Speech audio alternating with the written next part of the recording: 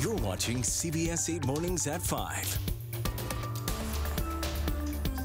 So glad you are with us here and glad the band is back together here. I'm Eric Connerton. And I'm Netta Irambar. We literally have full staff in all areas on our morning show. And we literally have been catching up on all the time off of what everyone's been doing in these little commercial breaks.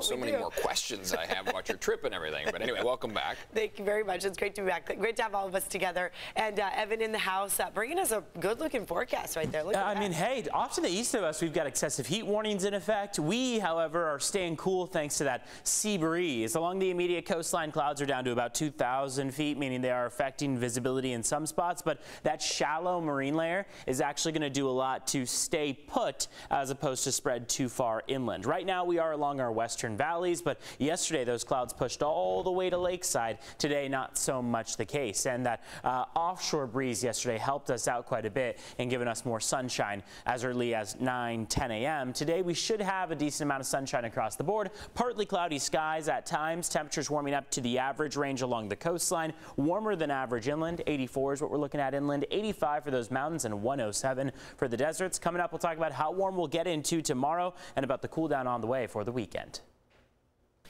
Well, this morning, the search is picking back up for a missing teen after a rip current dragged him out from Mission Beach. 2 other teenagers are safe. CBS 8's Dana Marie McNichol joining us live in Mission Beach with where the search stands. There was a lot of people out there when this all happened. Dana Marie.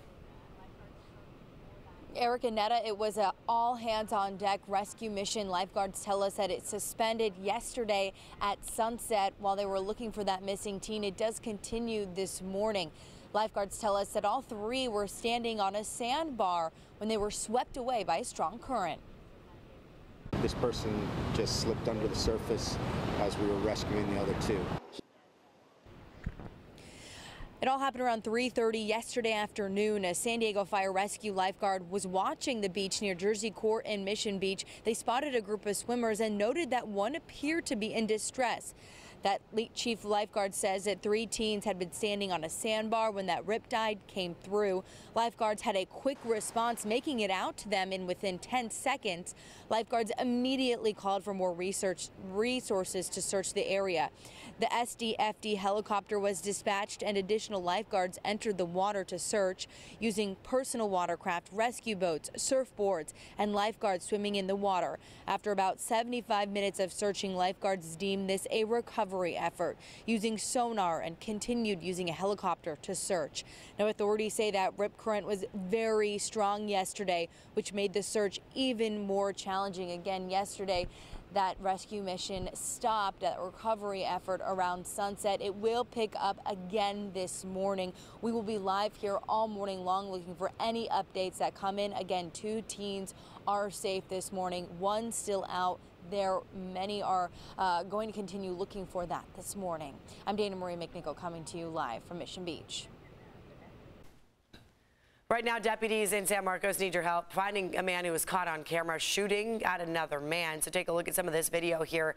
It happened May 1st in the parking lot of 49er Bar and Grill. That's West Mission Road near Knoll Road. When deputies got there, they found the man who had been shot at, but the gunman got away. So you see a little activity here on the screen. There's a person walking on the boardwalk. Nobody was hurt in that incident. The gunman, described as Hispanic, between 5'6" and 5'8", about 170 pounds with black hair. He was last seen wearing glasses, a gold chain, black shirt and pants with white shoes. If you have information, call the Sheriff's Department. A memorial is growing for a 15-year-old boy who was shot and killed early Saturday morning in Lemon Grove. This boy right here, while another 15-year-old is in custody accused of killing him. Omar Marquez Jr. was shot and killed just 2 doors away from his home near Palm and Mulder Streets. Also just 2 miles away from Mount Miguel High School, where both Omar and the suspect were students. I don't think he ever had any grudges. He was always happy. He had the biggest smile ever. He was always happy. He never fought. He always put smiles on other people's faces. Mount Miguel High School is offering grief counseling to students. Meanwhile, the teen suspect is scheduled to appear in juvenile court tomorrow morning. And after the recent mass shootings, San Diego County supervisors, they're focusing on implementing more policies to address gun violence, and they voted to seek out policy recommendations that would allow them to sue manufacturers for gun-related deaths. The county's chief administrative officer will now consult with the sheriff and other departments to come up with recommendations. After that, the board will explore their legal options.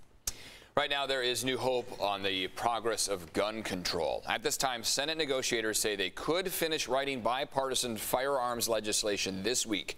The legislation would require enhanced background checks for gun buyers under 21, funding for mental health, and Social Security programs. And the bill would crack down on people who illegally buy and traffic firearms. Right now, people are working hard to put this framework into legislative language. The goal is to have that done in the coming days, and I hope that we'll be able to vote to pass this next week. Later today, two separate House and Senate committees will meet to talk about the impact of gun violence. And a Supreme Court ruling on Roe v. Wade could come as early as today. Congress has approved a bill to boost security for justices and their immediate family members. The bill was approved by the House after Senate approval last month. Supreme Court police say they've seen an uptick in threats. The bill allows police to provide around-the-clock protection to justices and their families when it is deemed necessary. New this morning, allegations have been made about sexual misconduct by a Granite Hills High School teacher. Grossmont Union High School District released a statement that says, in part, the district notified officials as soon as they found out about the allegations and reported this to Child Protective Services. The district also says if actual misconduct is found, the district will take appropriate disciplinary action up to and including dismissal. Right now, an investigation is underway. Right now, investors waiting for a Federal Reserve's announcement today, expected to happen regarding interest rates. The U.S. Central Bank said to be considering increasing our short-term rates by as much as 0.75 percentage point, and that would be the Fed's biggest hike in nearly 3 decades. Here's Naomi Ruckham with the latest from New York. Alan Greenspan was Federal Reserve Chairman the last time the central bank raised interest rates by 0.75 percentage point in 1994. Today, Chairman Jerome Powell and Fed governors could repeat history as they try to tame inflation that's close to 40-year highs. If they raise rates by too much or too quickly, they run the risk of slowing things down so much that we tip into a recession. With so much economic uncertainty, Wall Street remains on edge. On Tuesday, the S&P 500 extended its move into bear territory, more than 20% below the broad market index's January record. Rising prices for housing, food, and other essentials like gas are making it hard for Americans to make ends meet and raising recession fears. As a family, we will be focused on our spending and our saving, hunkering down. In San Antonio, Texas, Kyle Green says record gas prices have him taking the bus for now. I save a lot of money, like not getting on the road, I'll say that. This past weekend, gas prices hit more than $5 a gallon for regular on average nationally for the first time ever, according to AAA, and remains there today. Naomi Ruckham, CBS News, New York. There is a new look at San Diego International Airport here this morning. Demolition is beginning today for the Terminal 1 parking lot, as well as the Sky Bridge and the escalators. This is all part of a multi-year expansion of both terminals. There is quite a lot of construction happening at Terminal 1, but again, even if you're flying out of Terminal 2, we still suggest that you plan ahead and arrive at least 2 hours early.